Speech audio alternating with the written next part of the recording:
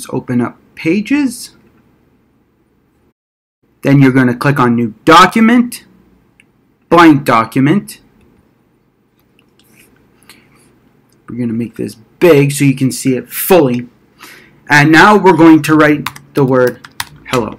And we're going to increase it so you can see this.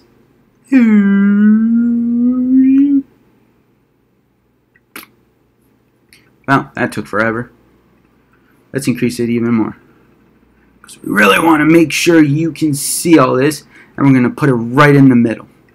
There you go. So, we all know how to probably underline the word here, hello.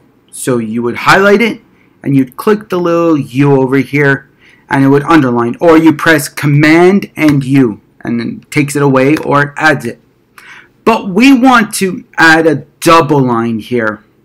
Now, you must be wondering how you do that, because there is nothing here that really tells you how to do it.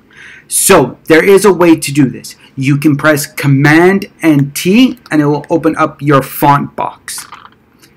Okay, you can do it that way. Or what you can do is go up to the top, and it will say Format, Font, Show Font.